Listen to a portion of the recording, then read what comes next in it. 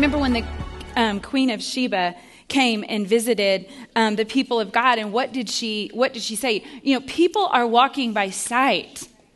Just because you don't walk by sight, you walk by faith, doesn't mean that other people aren't walking by sight. You know, about a month ago, longer ago than that, Pastor Greg bought me this really, really nice perfume. I didn't need any perfume, but he was at the store and he was like, I want to buy you some perfume. Pick out, and I've never worn any of these kinds before, and they have like multiples to choose from. And he was like, come to the store and pick one out. And I was like, I don't need any perfume. I'm fine with the perfume that I have. He was like, no, I want to buy you one. So I found this one, and y'all, it's like my favorite one of all time now. Like, it's like the one that you only wear like every other day because like you want to like expand its life. Not to mention, it's in a store that's like not around here, not where we normally go. Like, they only sell it in one designer store. So anyway, I get the perfume. Long story short, I'm out of the perfume, so I'm like, Heather, can you order me some more of this perfume? So she orders it, and it comes in, and you would have thought that I won like a pot of gold. The way that it's packaged, the box that it's in, the card that's included with it, the whole thing.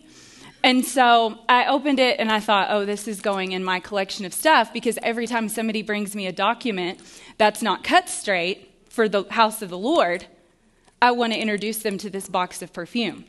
Yeah, that's good. Because I don't like this is like, we are the church. Right. You guys didn't just get up today and like, come to God, serve in the parking lot or what. No, this is like God's house. Yeah. And so I opened it, and I didn't need it because I still had some left in the other bottle, and went away to do some things, and came back, and, you know, Heather had done a lot of things, and I was like, hey, you didn't get rid of that box. And she was like, oh no, I knew immediately. Like, she just knew, like, you don't have to get it to me. Do you have it though? It's here, huh? Oh, you could get it, that'd be great. She was like, oh no, I knew that you wouldn't get rid of the box, which I'm so thankful for people who like know. But guys, what you do, your families, like your businesses, like people are walking by sight. You are advertising the King of Kings. Every single day, not just in your person.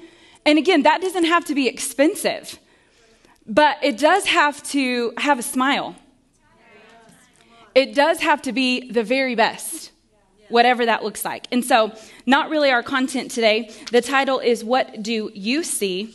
And we're going to jump into that. We're still talking about vision, and we'll probably wrap up today because there were 3 things that we wanted to look at. If we want to experience the abundant life that Jesus has provided for us this year in a significant way, like we've heard, experiencing like Christmas every day of the year, that's going to require 3 things of us. Number 1 was vision. And so that's where we've kind of been focused. Write this down just so that we get our heads back into this vision game.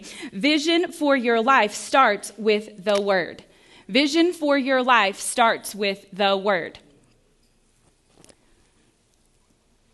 And then it moves into God's inspired instructions for your life.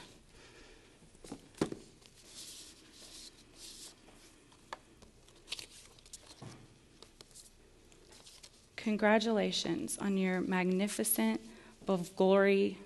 How do you say that? Bulgari, whatever. It's like, you can't just throw all the letters. It doesn't make sense. I don't know how to say it. It's a, what? Oh my gosh. Okay, so when you open it, and if you're online and you have access to this all the time, we're in like the sticks down here. So we're literally oohing and awing over a box right now. It's fine. Okay, and so it's, you know, it's, now this tissue paper wasn't my favorite color. I thought they could have done better with that, but you open this card, you know, and it moves. Let's go. How cool is that? I'm opening it, I'm like, these people don't even believe in Jesus. You know, and Christians don't send cards anymore, you know, because that's expensive or something. Good night, everybody. Have a good day. Like, wow, this This jumpstart is going over like a lead balloon. And it's hot in here, so we need to get some air cranking somewhere in my direction. Or thank you, Pastor Kathy. People are walking by sight.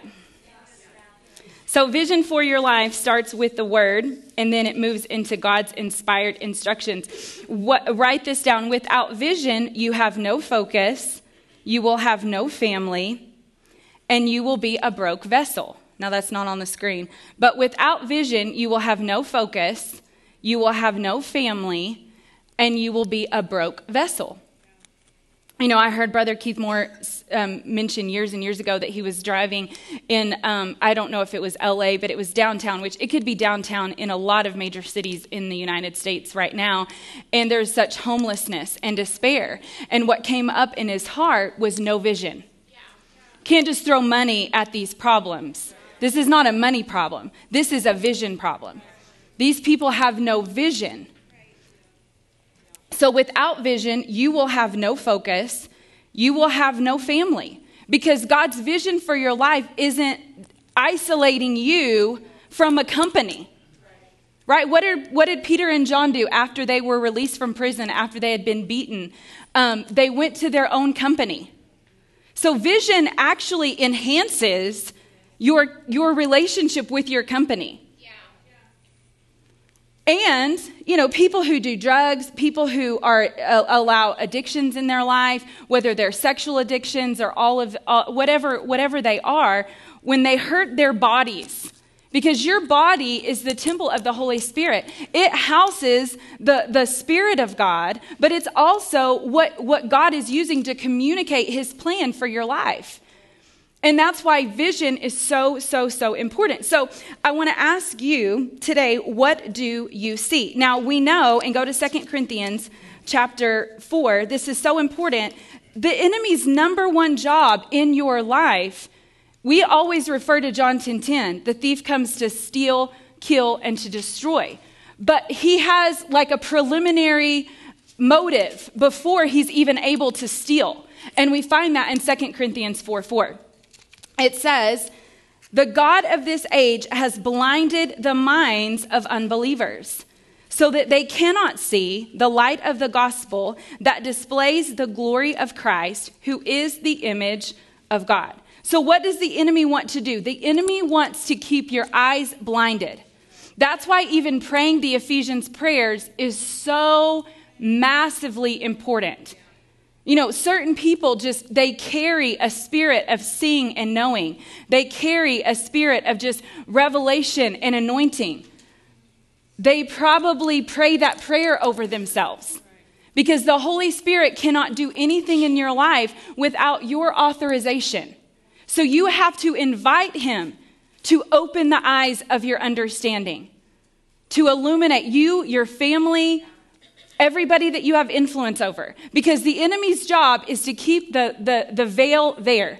Even after you've made Jesus the Lord of your life, he wants to keep you blinded through religious tradition, with doubt and unbelief, with so many other voices that contradict the word of God. He can't take anything from you until he first deceives you. And the only way he can deceive you is when you can't see the light. So your vision is so important, and the enemy's after your vision. He's not after your health. He's not after your destiny. He's not after your finances. All he needs is your vision, and you'll hand over your health. You'll hand over your prosperity. You'll hand over your destiny. If he takes your vision, he takes your life. So you have to understand his strategy. I've enjoyed so much the PFS this month as Pastor Dean's been talking about the light. John 1:12 this weekend. But as many as received him, to them he gave the right to become the children of God, to those who believe in his name. Write this statement down. What you can't see, you can't become. What you cannot see, you cannot become, which is why this starts with packing your heart first and foremost full of the Word of God. And that's what preaching does.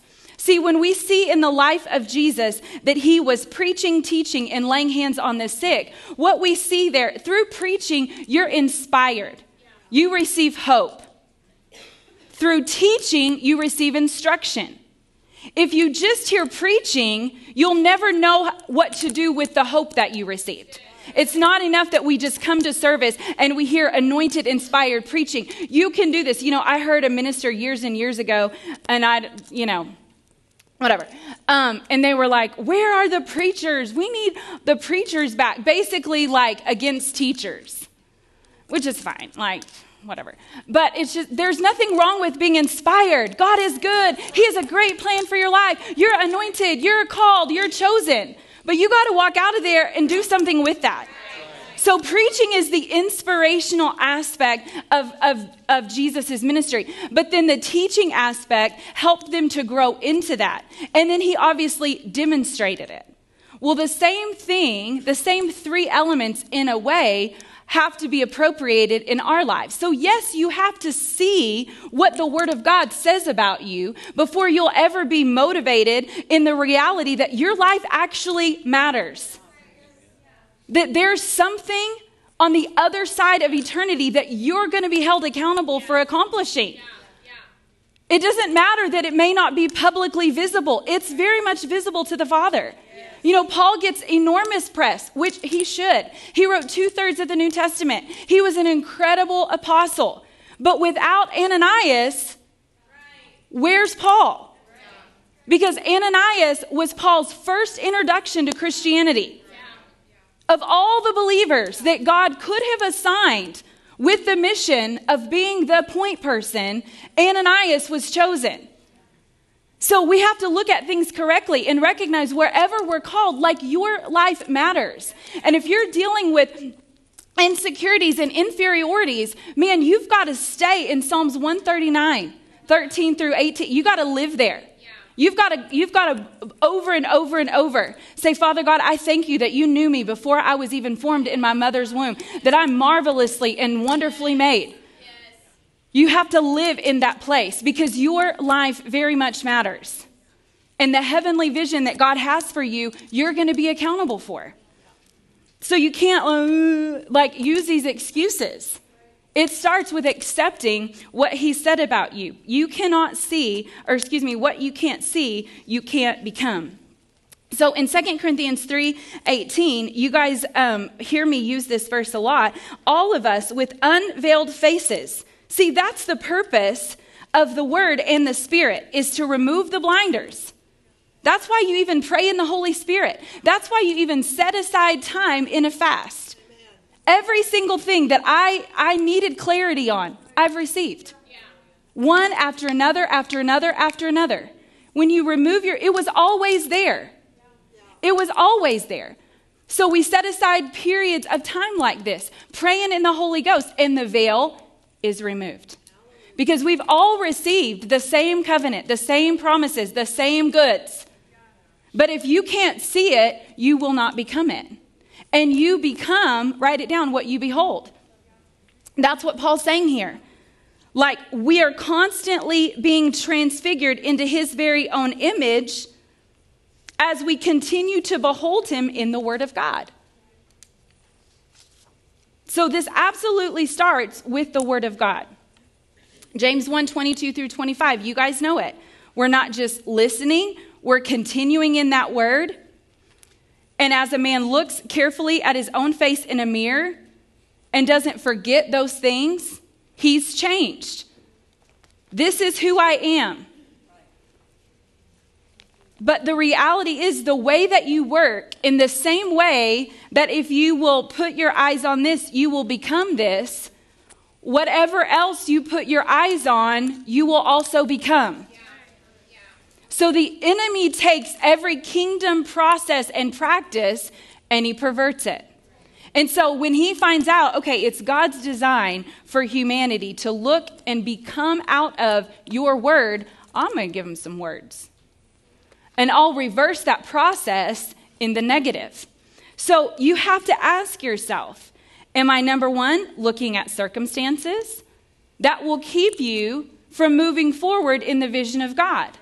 Well, we live in a blue state, so things are more challenging. I've said that. You go to Texas, it's different, y'all. Yeah. That's just the reality. But that's an excuse. Right. I've made that excuse. Right? You look at circumstances. You look at governments. You look at situations. And the thing about it is, I have these dog toys up here. Because it's like, these are attention makers. This is a cute one. I think Pep has some new friends at Duncan, so Laura bought this for her. Does this one make more noise? You know what I mean? Like, once you open your mouth and you yield, the enemy's like, over here, over here, over here, over here. Look at what they're saying on the news. Look at the price of gas. Look at the, it could be something with your kids. Look, your kid's being an idiot again. Look over here, look over here. You know what I'm saying? Just to get your attention. Are you looking at that? Are you looking at circumstances? 2 Corinthians 5:7 says, we walk by faith, not by sight. You're going to get up, you're going to get to heaven and like give an excuse for your circumstances. This is the greatest time to be alive. Well, there's just inflation and there's just all these things and, people are having surgery and stuff. Y'all, John George just went up here and said, PENIS, like a boss. And y'all wonder. You don't ever need to wonder. Me and Pastor Dean seed and then following him around for... Are you looking at the world? What happened when Lot, Genesis 13:12, separated himself from Abraham? The Bible says he pitched his tent toward Sodom. And before long, he lived there. He was on the outskirts, but every morning, the visual would be that you would walk out your front door and there would be gross darkness. But the lights and all the action was so appealing that before long, they moved all the way into the city. Right? It's a slow fade. One little step at a time. One little compromise at a time. Because you're following the model of the world. Number 3, are you looking at the past? Well, this happened, and you keep talking about it. I was in Growth Track last Sunday, and obviously going through things with some new people and from a neighboring community, and they're like, hey, so-and-so told us to tell you hi. They just knew that you would remember them. And so they told me so-and-so's name, and I was like, oh, wow. I don't remember them. And they're going to be expecting to hear report back that, like, I remembered and I gave my greetings. And I'm like, do you guys have a picture of her? And they're like, no, we're not on social media. And I was like, okay, I'll take matters in my own hands. So I just started Googling myself. And when I was like, oh, I found her. And because I was like her mentor in high school. And I was like, high school? That was like how many lifetimes ago? And I'm like, oh my gosh, Holy Spirit. Like, I was her mentor? Holy cow, I should remember her. Could not, gone. You cannot move forward with people who are in your past. Now, I remembered her, but I was amazed because I'm not like old, but I had you just rehearse stuff. You just rehearse stuff, how it was, how you felt back then, how it used to be. That has nothing to do with now. And when you're so hung up and sentimentally attached to your past, or you're so full of guilt and shame, your arms are too full, so to speak, to receive what is necessary for now. So remember, God spared Lot and his family, even though he still lost everything. In Genesis 19:26, the angel had appeared to Lot and said, like, head for the hills and like, don't look back. And what did Lot's wife do? But look back. You just think about it. I wonder what they're up to. Just remember what it used to be like. Or what it didn't used to be like. I just remember when they rejected me. Why would you want to remember that? Do you remember what they said about me? No, I actually forgot about that immediately. And I forgave the person that told me that as if I wanted to care. Do you know what I mean? You're just looking back. Why? It's not how it used to be. Well, I just don't know what went wrong. These are mysteries that you don't have the answers. What difference does it make? The situation is wrong. There's nothing you can do about it. Pray in the Holy Spirit, but you gotta keep stepping. Well, what if it happens again? It probably won't. That's what I know. I'm not the same person. There'll always be people who, according to Mark 4, get offended for the word, get distracted by the word. That's always going to be there. But I'm changing. I'm not the same. So I'm not going to fear the past. I'm not going to fear repeating the past. I'm not going to think about the past. The past will steal your present and your future from you. So you can't look at that. And if the enemy knows that you'll get all nostalgic, you got all these old pictures everywhere. No, you're talking about it. The phone will even remind you. There's so many demonic things about this thing. Do you know what I'm saying? I'm not being ugly. I mean, somebody sent me a picture that had come up in their memories from like 2017. The only reason I knew it was 2017 was because we were at a conference and the lanyard said 2017. Because I looked at that and I was like, who is that girl? And not her, but me. I was like, who is that girl? Who is that? 2017, that's like three persons ago. Right, come on. At least. 1 year ago, I look at myself and I'm like, oh, girl, what were you thinking? What were you even doing? Because you should be growing. I don't care anything about that memory from 27, and I'm not being ugly. I love you. You're probably watching. But like you're programmed in that. They're even programming you in that sort of nostalgia. You remember when? Are you looking at others? Remember when Peter was looking at John in John 21, 20 through 22.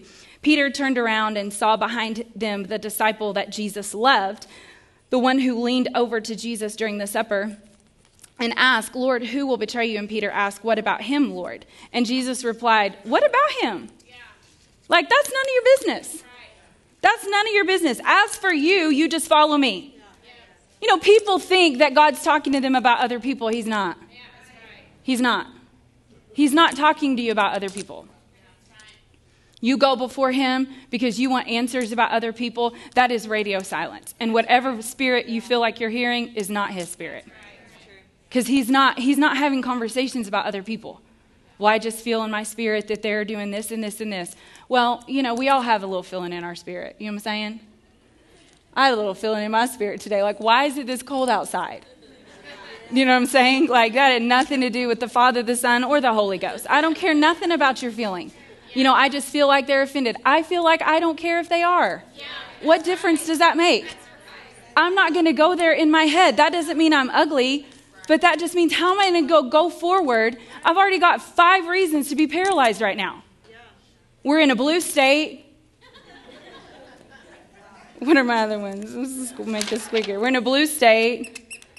People don't want their parts anymore. They want different ones. People in the past rejected me. People right now are doing different things than I'm doing. Number 5 is just, are you looking at nonsense? Just wasted time. God wants you to enjoy life. There's funny things that you can enjoy, but there's just so much nonsense on YouTube. Like, there's just so many things that you can just waste time with. And I'm not talking about not having a good laugh, but I'm talking about wasting time on nonsense.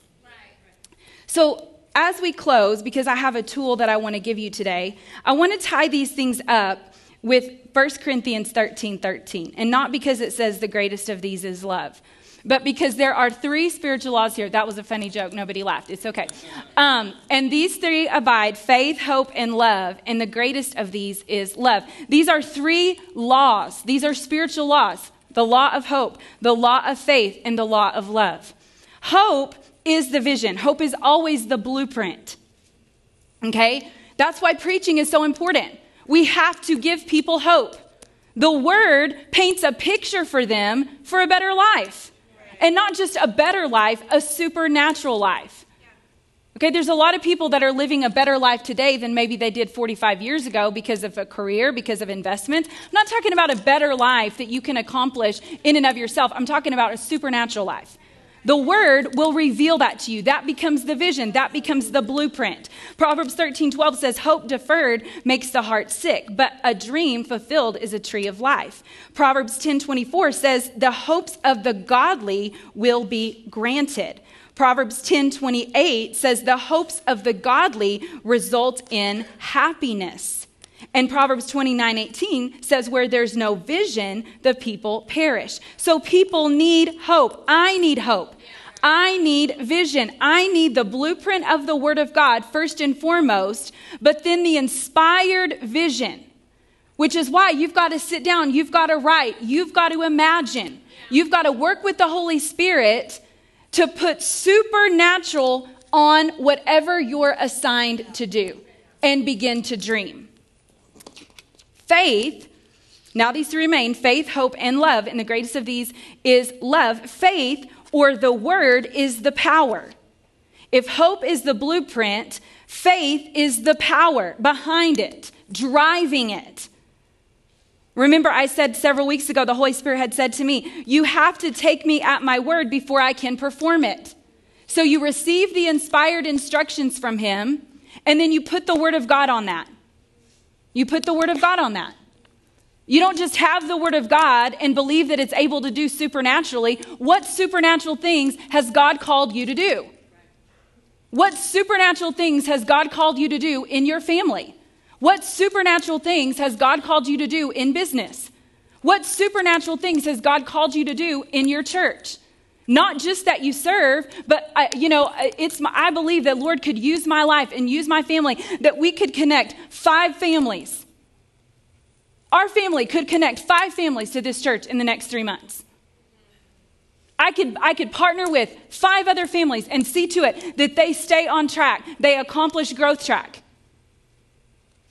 Your church life, not just showing up and serving. That's the least that we can do. That's like paying the mortgage on your home. Well, of course you would do that for your family. Provide a place for them. Pay cash for it, whatever. But that's not, okay, you guys have a place to live. We'll see you later. You think that there's more to what you can do than just what you're doing right now. And when you stop seeing that, guess what happens? You go on to glory. Or you get offended and quit. Right? So you have to have a vision for your connections in every one of these places, but then you have to put the word of God on it. Faith is hope's substance. And then love is the action. So in 1 Corinthians 13, we see all these that are necessary. Just like hope is to preaching, what faith is to teaching, what demonstrating is to love. You find out what God's word says about you, and then what God says to you, and that gives you hope. You know, if you've ever set out to something new, a business or whatever, it had to be real to you before it came through you. It had to be something that you were excited about. But we have a covenant full of promises that enable us to be the head and everything that we put our hands to prosper. So for us to not be kicking butt and taking names is a huge indictment, especially to people who claim to believe this. But it's not enough that you believe it. You have to do something with it. And you have to see how it specifically applies to your situation. And set your hope for that, then apply the word to that, and then you got to get going. Faith without works, James 2:17, is dead. So everything we do in love. Let all you do be done in love. We know that. 1 Corinthians 14:16. Let me make sure, because I don't have that in my notes.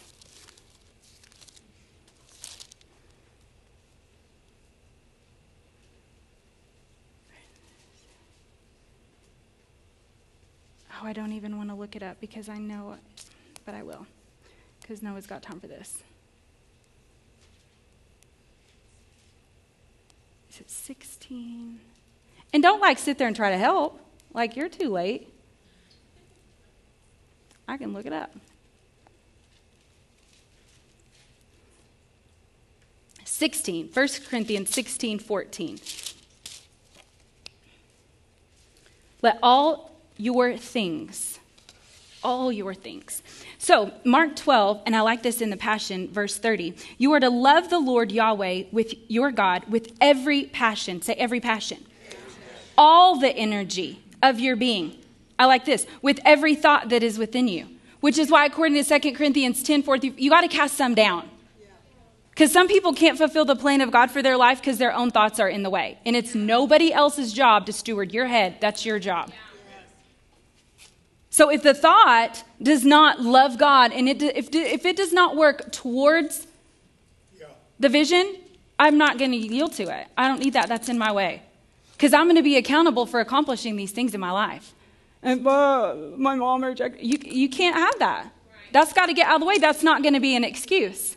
We all have new promises now. We all have a new family now. So with every thought. So if I can't love him with that thought, I got to get rid of it. With all your strength. Every passion of your heart. This is the action. Which means what he shows you to do, that you mix faith with, that you put faith with, you're going to have to do. You're going to have to do. You're going to have to actually get up and have a joy about your life, have a peace about your life, in spite of, because what does the enemy always, he comes to steal the word. But he can only steal from people who don't have a focus. Right? Like those people with the little shakers at the basketball games behind the people make the free throws because they've practiced. They're not bothered by all of this. So many Christians, well, the day we get going in the right direction, kids need training. Kids make bad choices. You know? Like there are people around us we live in a fallen world. And one little thing, and this is what you have to know. Isn't it the thing, like Job 3:25 said, the thing that I so greatly feared? We actually came to church to avoid this, and now I've got the same. Well, of course, that's exactly what's going to happen because that's what you fear. That's what you fear. You didn't set out Proverbs 22:6 to raise your kids in the admonition of the Lord, and when they grew up, they would not depart from it. You feared that they would depart from it, and so you set out to override that fear. That's not faith. Those look different. Those look different because there's a focus, there's a stability about that vision that brings joy. That causes you to be aware of where all the iPads and the tablets are before they're in the wrong place. Or not even distributing them. I have something for you we're going to pass out. And this is just a tool for you. And what it is, if you've already written, like nothing that you hear or receive from here should ever be bondage or make life worse. So if you do that with what you're given, that's an issue that you should resolve within yourself. So if you've already got something in writing, then don't use this. Don't even be bothered by this. But what it is it's a place for you to act on everything that you just received. So obviously, and then you have to keep it before you. So what do you see? First of all, it starts with your personal life. Now, this can be your person. I always think of your personal life for me as it pertains to my soul and my body. So your thought life and then how you steward your body. Now, if it means something different to you, you're not turning this in. This is simply for you. But what you do is, and you quiet yourself with the help of the Holy Spirit, and you dream, what would be the best case scenario? Like for me, I'm happy, I'm joyful, I'm this weight, and not because so-and-so's this weight, but because I know that would be best for me. That's when I feel the best. Does that make sense? And then you put the word on that, whatever scriptures. And then you have to plan, and your vision should turn into a plan. So what am I going to do now? I'm not eating fast food anymore. I'm going to meal prep whatever that looks like. I'm going to get up every single day and I'm going to do things that bring me joy instead of waking up late, running out of the house. I'm going to have the creamer in my fridge that I enjoy. I'm going to like set myself up for a win. I'm going to buy the perfume that I like. I'm going to quit being a weirdie. Like I'm saving God money. I need new sheets. I'm going to get rid of things that are like old and stop squeezing the toothpaste that causes frustration every day. I'm not going to buy one tube of toothpaste at a time. I'm going to buy 4. You know what I mean? Like, what am I going to do? What are the peace thieves? And then you go through your family life, with your kids. And then you make a plan. Like, how is this going to be? My church life. I already gave you some ideas. It's not just that you're serving, because I'm talking to leaders, but what is the benefit of your serving? Like, how are we really connecting people? Who are you spending time with? When Pastor Greg and I first moved here, if every time there was a new couple at church, we made it our mission to go out with them as the pastors. Like, we became their friends. Now, that becomes awkward over time as you develop soul ties with people and they lay down their guard, and so they start bringing out the alcohol. But we weren't moved by that. We just knew they needed to be connected. And so we took them out. As an extension of their ministry, we made them feel connected. We weren't even married at the time. We went out of town on trips with married couples. Not because we needed friends, but because we knew our responsibility as connectors. That's your responsibility, not just to clock in and clock out, but even like how you're clocking in. Like, what a delight it is today that we get to serve. But not just serve people, but like make ourselves available to connect with people. Listen, I have very little in common with 98% of the population. 98%. So if I can connect with people, anybody can connect with people.